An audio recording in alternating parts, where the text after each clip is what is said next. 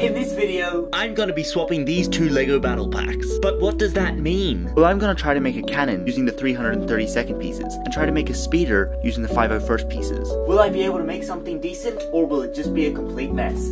Keep watching to find out. The first step was to open the sets. So here are the parts for the 501st set, and these are the parts for the 332nd set. But before I start designing a cannon and speeder, I'm going to start with the minifigures.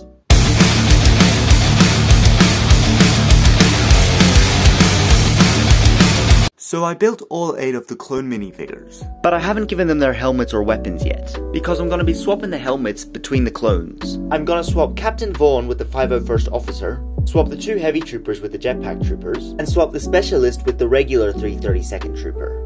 And it's finished! This is the new 332nd battle pack, and this is the new 501st battle pack. I'm gonna quickly take you through them before I move on to the build. You've got a 332nd specialist, 2 332nd heavy troopers, and a 332nd officer. For the 501st, there's Vaughn when he was just a regular 501st captain, 2 501st jetpack troopers, and 1 regular 501st trooper. Now it's time for the challenging part, designing the builds. Somehow I have to try and make a cannon using these parts, and a speeder using these parts. Well, here goes.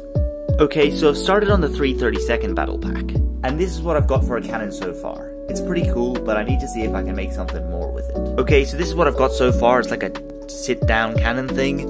It's pretty cool, but I haven't used a lot of the pieces, so I'm gonna see what else I can do. This is what I have so far. It's like 2 seats, 1 on either side. One has 1 cannon and a shield.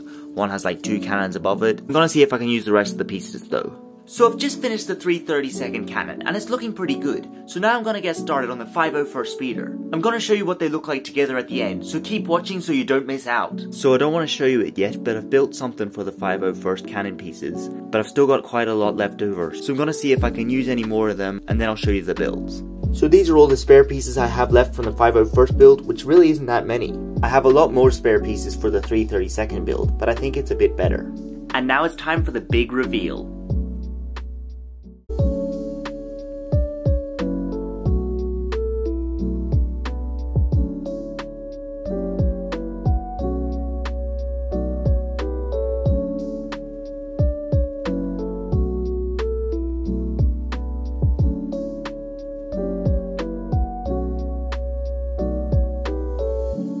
So I'll start off with the 332nd cannon. Now this build was kind of complicated. It's very delicate, doesn't take too much to break it, but it's better than some builds I've made in the past. And for an alternative build, I think it came out pretty cool.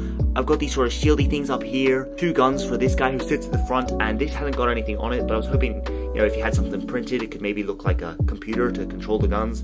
And then on the other side is this other gunner, who only has 1 gun but has a lot of shields here. So they're just sort of balancing there. It sort of looks like a scorpion to me, so maybe it could be the scorpion cannon. But yeah, this is what I made with the 332nd pieces. And now this is the speeder that I made with the 501st pieces. There's only 1 laser cannon here, but there's storage for the other spring-loaded shooter here. You could sit 1 person at the back here and 1 at the front. This bit at the back is sort of like, I don't know, antennas or the engine or something. It's kind of random, but I'm just glad I can make something, and it looks like it's hovering along. So I'm pretty happy with it. And here are the final builds with the minifigures. I'm pretty happy with how this turned out, especially the minifigures. It's a nice way to add some variation to my army. Here is the final lineup for the minifigures with the builds behind them. Well, there you have it. Swapping 2 Lego battle packs and making a creation. Hopefully you enjoyed watching this video. I'm very appreciative that you did watch it. And tell me what you thought of the builds in the comments. Peace out!